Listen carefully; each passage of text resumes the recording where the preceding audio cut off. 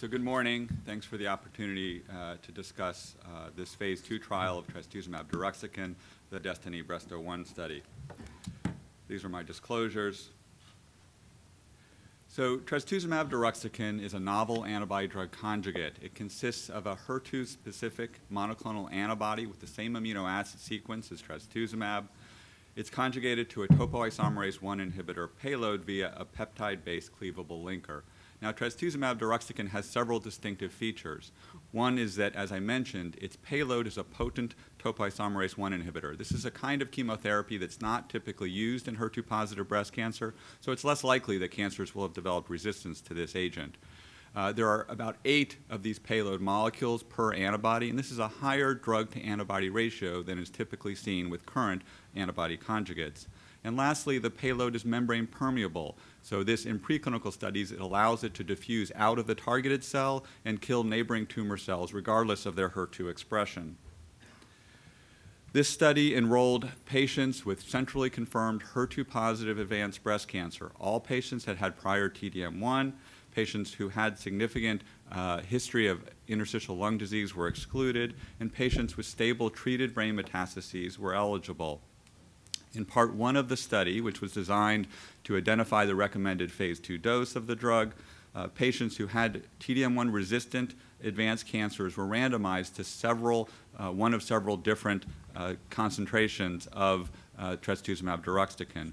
After review of the safety and efficacy of this part, 5.4 milligrams per kilogram was established as the recommended phase 2 dose, and an additional 130 patients were treated at that dose in part 2 of the study.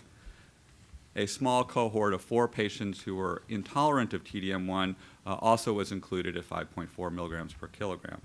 So this presentation will focus on the protocol-specified analysis of all 184 patients treated at the recommended phase 2 dose.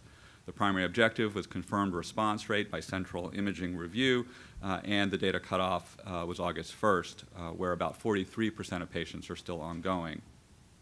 So this was a very heavily pretreated population with a median of 6 prior lines of therapy in the advanced disease setting. All patients that had prior Trastuzumab and T-DM1, 2/3 had had prior pertuzumab, and the majority had other HER2-directed therapies as well.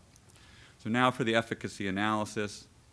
The primary endpoint of objective response rate by independent review was 60.9%. 6% were complete responses, 54.9% were partial responses. The clinical benefit rate at 6 months was 76%.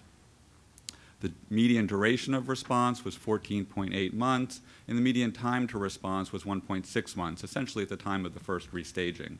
The disease control rate was 97%. There were less than 2% of patients who had progressive disease at time of first restaging, and this uniformity of activity of Trastuzumab deruxtecan is reflected in this waterfall plot shown here. We also looked at how the response varied by subgroup, and as you can see in this forest plot, the activity of Trastuzumab deruxtecan was relatively consistent across all major subgroups, including those patients who had had prior pertuzumab, where the response rate was about 65%. The progression-free survival Kaplan-Meier curve is shown on the left. The median progression-free survival was 16.4 months. And in the important subgroup of those patients who had had prior brain metastases, the PFS was 18 months. Now, I should point out that this was a small subgroup and the confidence intervals are wide. So on the right side is the overall survival. At this data cutoff, the median follow-up was only 11 months, so the data are immature and the median overall survival is not yet reached. Now turning to the safety analysis. So 57% of patients had at least one grade 3 adverse event. 15% of patients discontinued the study drug because of an adverse event, and the most common reason for discontinuation was pneumonitis or interstitial lung disease.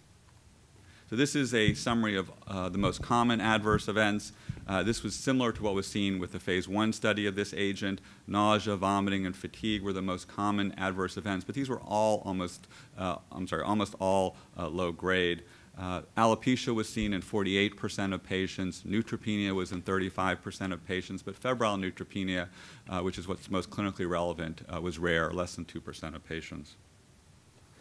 So because we knew that interstitial lung disease was a risk of trastuzumab deruxtecan from the phase 1 study, all patients in this study who had evidence of pulmonary toxicity were adjudicated by an independent expert panel. And this panel identified 25 patients, or 13.6% of the population, who had interstitial lung disease that was felt to be drug-related.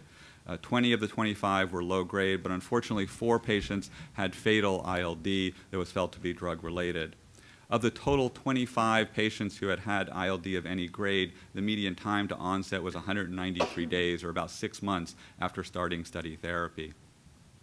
Of the 20 patients who had grade 2 or higher ILD, so that's symptomatic ILD, 13 of them, so just over half, had received steroids as part of their treatment. In the patients who had non-fatal ILD, 7 had recovered, 2 were in the process of recovering at the time of the data cutoff, and 12 either had unknown outcomes or were not followed until resolution. And of the 4 fatal cases, the onset ranged from 63 to 148 days after starting study therapy. 3 of those patients had received steroids as part of the treatment for ILD, and the deaths occurred between 9 and 60 days after their initial ILD diagnosis. So this expert panel, after looking over these data, their advice was for future studies of trastuzumab deruxtecan that patients be monitored closely for symptoms of ILD, and that trastuzumab deruxtecan be held, and that steroids started as soon as ILD was suspected. So in conclusion, trastuzumab deruxtecan demonstrated a confirmed response rate of 60.9% and durable benefit in a very heavily pretreated population. The median progression-free survival was 16.4 months, and the activity seemed relatively consistent across clinical subgroups.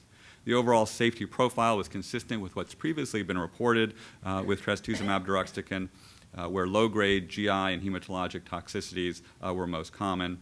But ILD is confirmed as an important risk of trastuzumab deruxtecan. It can be severe and requires careful monitoring and prompt intervention. So these data demonstrate the potential of trastuzumab deruxtecan to establish a new standard of care for patients with advanced HER2-positive breast cancer. There are several phase 3 studies of this agent underway, both in HER2 overexpressing cancers as well as HER2 low expressing cancers.